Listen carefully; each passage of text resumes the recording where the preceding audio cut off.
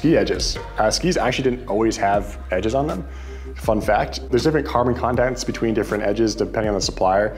We get ours from Ohio, and there are basically 3 different tiers in terms of like the beefness or the thickness of an edge. A thick edge is about 2.2 millimeters thick, and that's good for like hitting rails or more parking, more higher durability situations.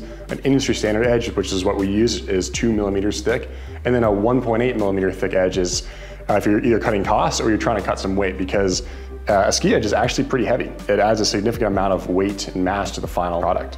When you attach this to a pair of skis, you can either do a full wrap, which where the edge goes all the way around the ski, or just on the sides, and then it's called a partial wrap. There's some benefits and drawbacks to both these things, but both are pretty well known in the industry these days. And as you can see here, these are little teeth, and these teeth essentially are what help bond and attach this edge to the ski itself. When you're attaching an edge to the base, you actually use super glue to kind of hold it in place before you press the ski together. So super glue actually works.